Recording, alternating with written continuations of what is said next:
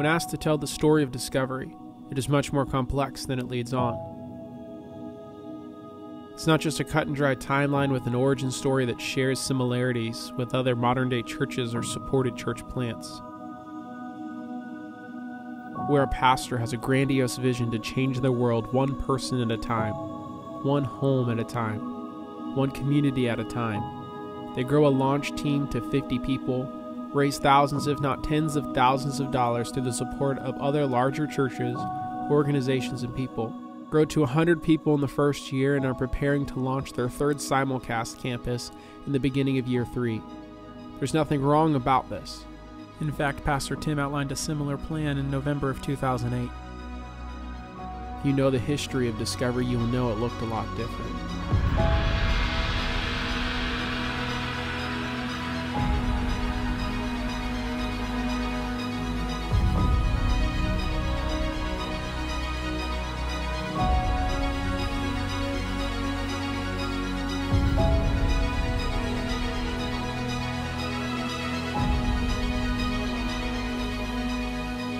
Discovery's mission started in the heart of one in 2008.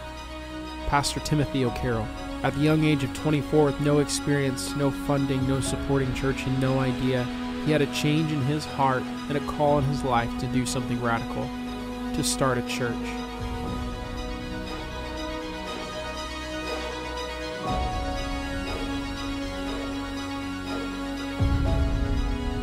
The city of Fort Pierce is a city that graces headlines often. Listed number 1 as the most unchurched city in the U.S. by Barna Study Group in 2017.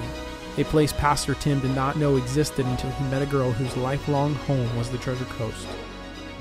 I went on a mission to Jamaica, and that's where I met Tim. We fell on mission trip love. Shortly after we started dating, he moved to Fort Pierce, and he became the worship leader and children's pastor there. One day he was called into the office for a meeting.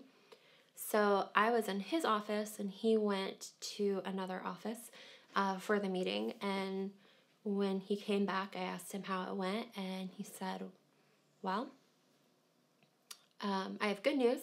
And I said, what is that? And he said, oh, I was laid off.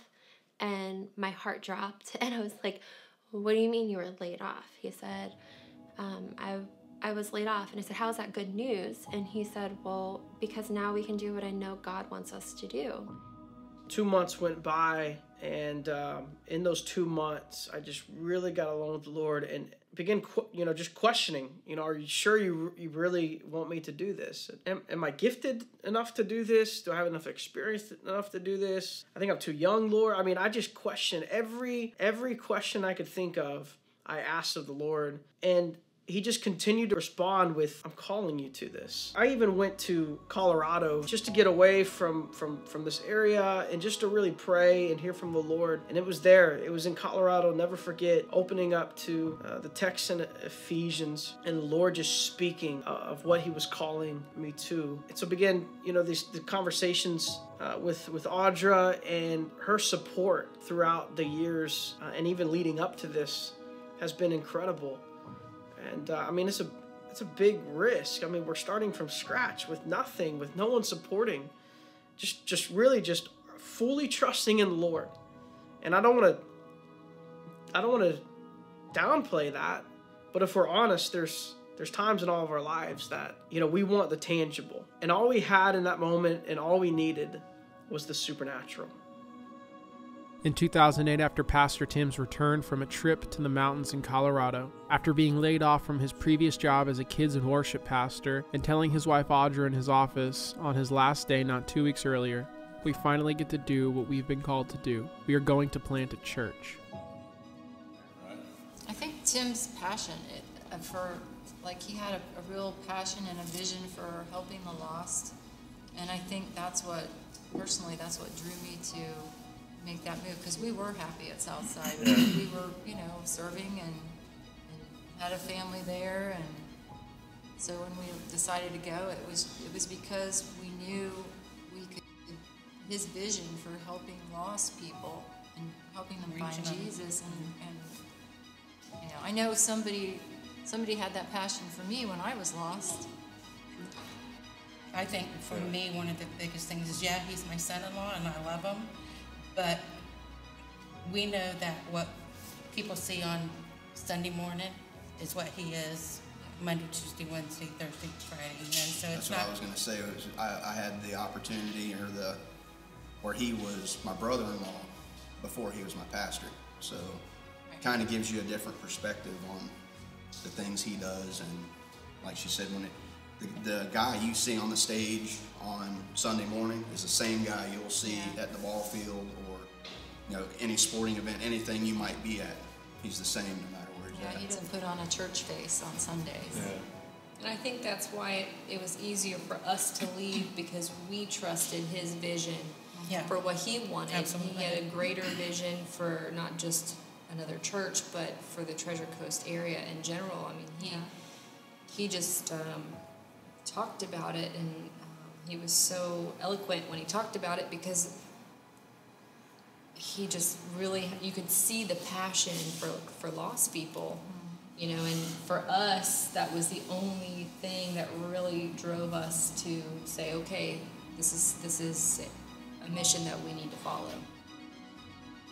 And so the 8 people that helped launch Discovery Church, one at a time, approached and said, if you're going to do this, we're in.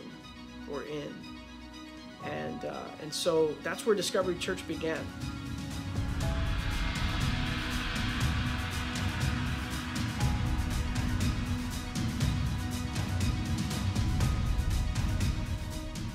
We've been talking about the strategy. We want to create environments where people could discover and in turn relationship with God, lasting relationships with believers. We wanted to create environments where people could develop their God-given potential. And then we wanted to create environments where people would be deployed out into the world.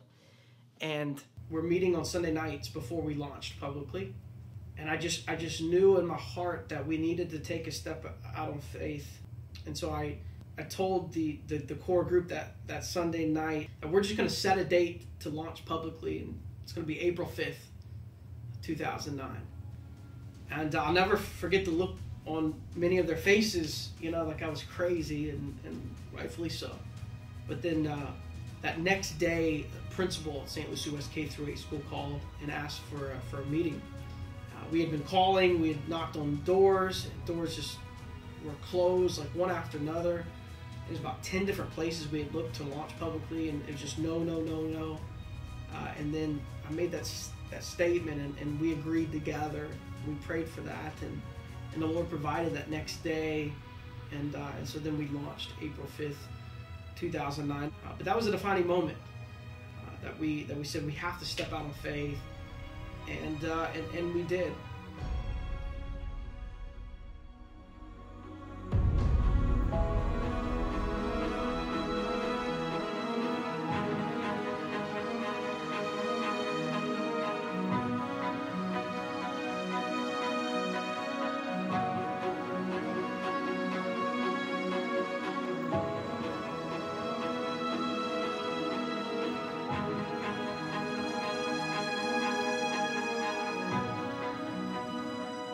Came to a friend's sign shop and just really broke down that day and just told him how much I needed God, I needed church, I needed something in my life. He told me about Discovery.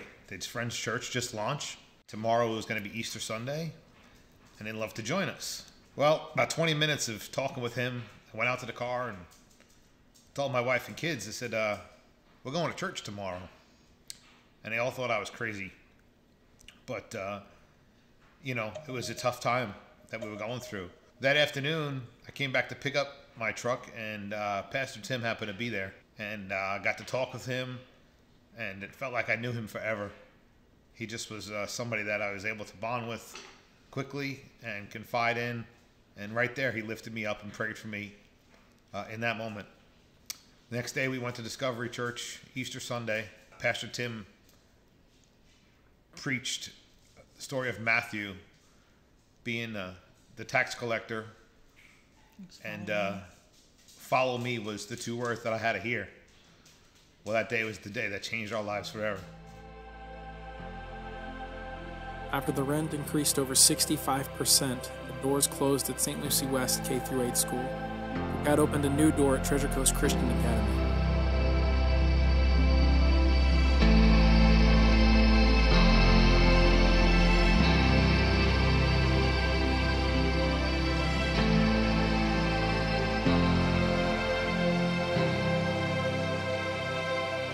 At the Treasure Coast Christian Academy, Discovery grew to about 60 people on average on Sunday. Church grew close by serving alongside one another by setting up on Saturdays and through outreach.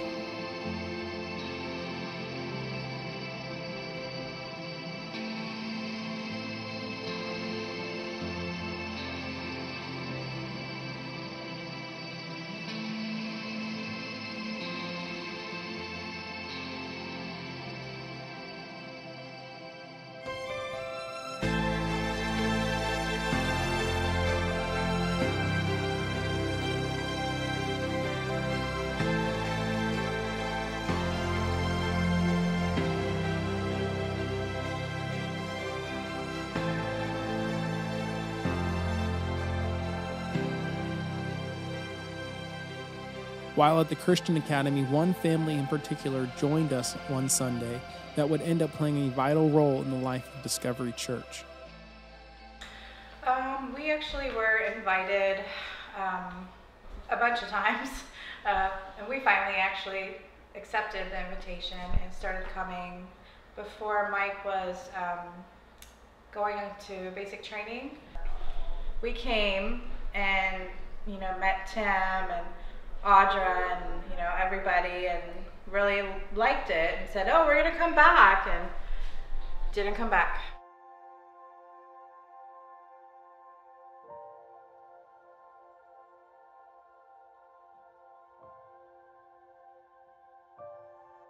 Pastor Tim had a meeting at the Treasure Coast Christian Academy with the principal. The door was once again closed. We were searching for a new location in the midst of losing our current meeting place. And after searching for nearly 6 months, God revealed a new location, a permanent facility, Kings Plaza on US 1.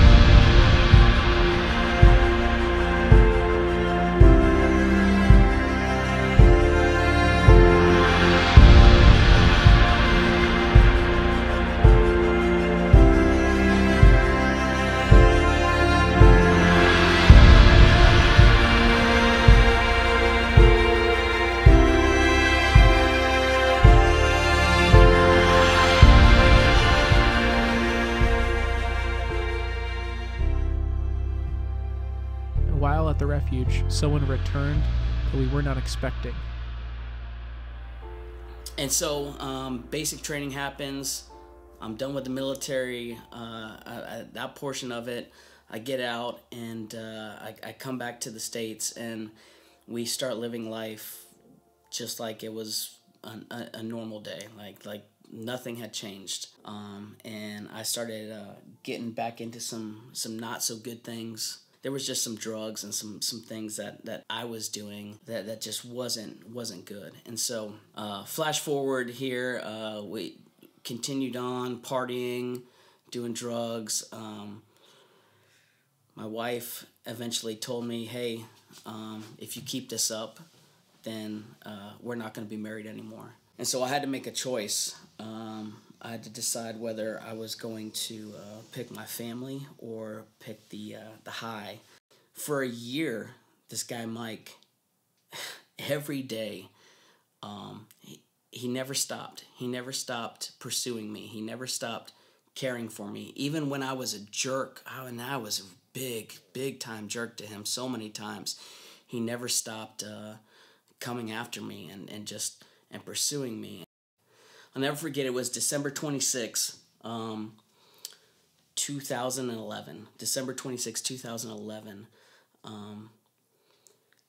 I was reading a book. Me and my wife had just gotten in a big fight. I'm sitting in the bed. I'm reading this book called Tim Tebow, Through My Eyes. I'm a big, huge Tim Tebow fan. I just liked everything the guy stood for. And I just reached this breaking point, and this just emotional state just came over me, and I broke down into tears. And you know, I decided that then and there that I was done. I was done trying to fight God. I was done trying to do my own thing. I was really ready to surrender to His will and what He would have for me. So, man, I hit my knees. I really was ready to take the next step. I was really ready to see what was next and what God really had for me, because everything I was doing was not working. I was failing in so many areas, as a husband, as a father. That Sunday, I woke up and I was excited.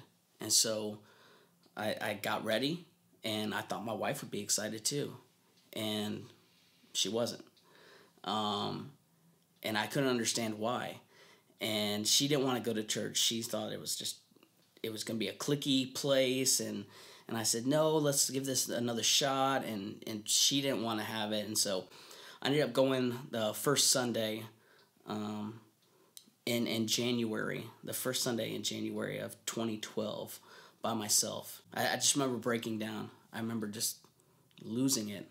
And I'm thinking, why am I in tears? What is going on? I'm a man. Men don't cry. What am I doing? And here I was, just sloppy, messy, just putting my hands up for the first time, not even knowing what that was. And come to find out, it was total surrender. And so for the next couple Sundays, I came to Discovery. I brought my daughter, and I came alone. And my wife wanted nothing to do with it. And I couldn't for the life of me figure it out. And so I asked her, I said, why won't you come to church with me? She said, because this isn't you. This isn't real. This is just some fake front you're putting on, and I'm not going to have any part of it. And I'll never forget, it was the third Sunday. Me and my daughter had went, and we're sitting there in the driveway, and we were praying for her, and I was crying, and we're praying for her that God would change her heart. God would just do a work in her and show her that this was not just words. And I think that's what God was really waiting on. He was waiting on it to be action and not just hollow words. And He wanted to see that. And so the next Sunday, reluctantly, she came. We got in a huge fight, but she came. And man, we've been coming ever since. 3 months, well, actually 2 months in to going, I believe it was early March, late February, early March of 2012, I actually had the opportunity to lead my daughter to Christ and explain to her what it was like to have a relationship. This real life-changing relationship with our Creator. And it was awesome. I was able to baptize her. And still to me, that's one of the best moments of my life. I have the picture of that moment of me and Tim, still looking like Guy Fieri, by the way, posted. It's in a frame on my desk at home, and it's one of my favorite moments. And I always loved that it wasn't Tim that baptized her. He said, no, you're the spiritual leader of your house. You need to baptize her. And so I love that. I love that's the direction that Discovery was going, right? Tim had told me when we first started meeting that Discovery existed to reach young, unchurched families, right? They wanted to lead people to be fully devoted followers of Christ. And that's where I was. We were a young, unchurched family. And I'm so thankful. Without Tim's heart and Tim's vision, Mike's journey would look a lot different. God sent him down a path. God sent him down a path that radically changed his life forever. Mike Goddard fully surrendered over to God in 2012 and later became our family pastor, in which he has had the opportunity to lead so many more into Christ.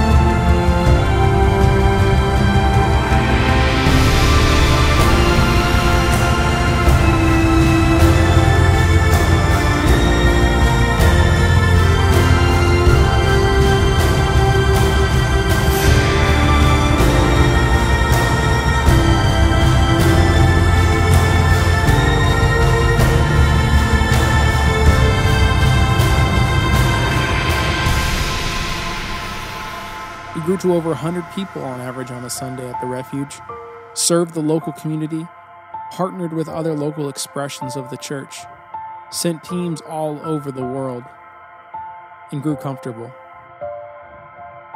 I'd say the day we left a permanent location, I was just going to say that, right? I mean, it was hard to go back to the breakup and sit down. Yeah. But Tim said, we're going to go mobile again, and we were like, no such thing as getting comfortable. But again, I mean, he had a vision, and God, I believe God just showed him that there's something greater, and unless we got out of our comfort zone, we couldn't reach it. And that's exactly it. He doesn't want us getting in a comfort zone. Yeah. Don't be comfortable. Let's not be comfortable. We had gotten so big at Kings Plaza that we couldn't have got any bigger there. Yeah. Because when I ain't gonna lie to you, when he was saying, "Okay, we're going mobile again," I'm thinking, dude, you know how much work we put into this building? I mean, really, you guys did too. Don't act like you didn't. And we put work into trailers. Right. So I think it's you just come like to night after night after night. One of those points where you actually see where it's not about us. It's about the mission, the goal. So it was January 2013. I was having lunch with a friend of mine, and we were talking about how things were going with Discovery Church, and words came out of my mouth that I thought would never come out of my mouth. I said, we are comfortable. We are comfortable. And as soon as those words came out of my mouth, I knew it was time for a new chapter in the life of Discovery Church. Began praying it through, and out of nowhere, the same friend sent me a text a few weeks actually later, and he said, hey, can you use a truck and a trailer, 26-foot enclosed trailer?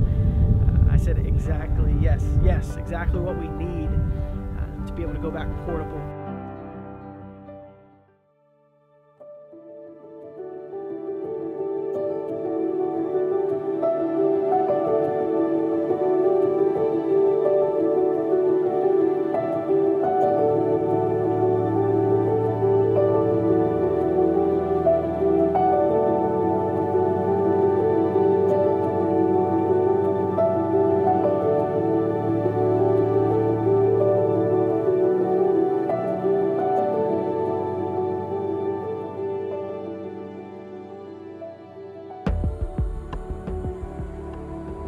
Moving to Savannah Ridge Elementary School put us in a position to do more outreach and community-centered events because it had less overhead than the refuge.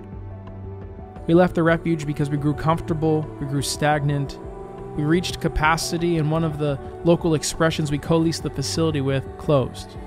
However, we reached new heights at Savannah Ridge Elementary School. More people have been baptized in the last 5 years than in the first 5 years. We've grown to nearly 150 on Sunday mornings. We're launching 2 worship experiences starting Easter of 2019. We plan on reaching more people than we ever have before.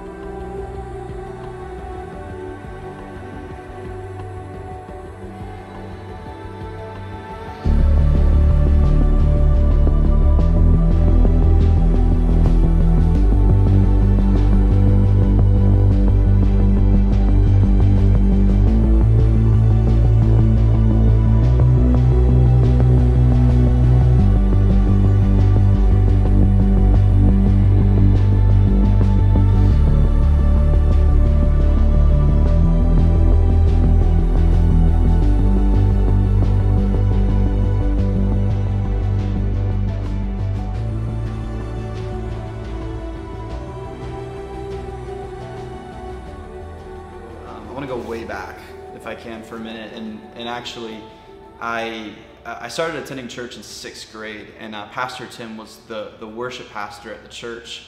From that time we kind of went in different directions, and then Pastor Tim and their team started Discovery Church, and it was just always something that I knew that was happening. It was always something that in the back of my mind I knew that I wanted to be a part of. I just didn't know exactly how to do that at the time. Life brought me in a lot of different directions, and you know, I had some amazing opportunities to work in different ministries and tour and get that experience of worship and using technology to worship. And then I actually got my hair cut at Relentless Salon by Audra, and Audra invited me to come visit Discovery Church. And I had gotten married not long before, and so I went home and told my wife, you know, I really think that we need to go to Discovery and just experience it and see it. And there's a connection.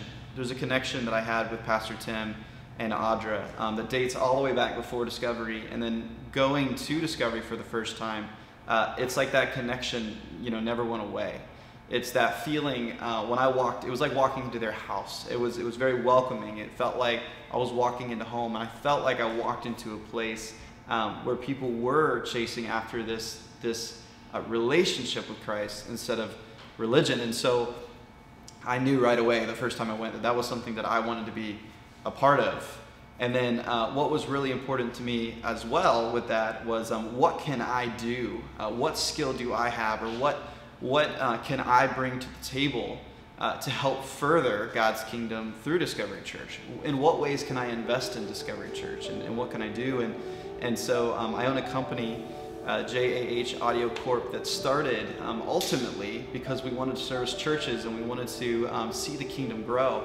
And it was the logical next step that the company would partner with Discovery Church, and that we would be investing in Discovery Church and providing the assets and providing the equipment that we felt that could be used to help further the church and ultimately grow the kingdom of God. And so we poured into Discovery Church, and we made a lot of great changes, and it's been awesome to see how receptive the church is to the changes. We just again chase after this expansion of the kingdom of God.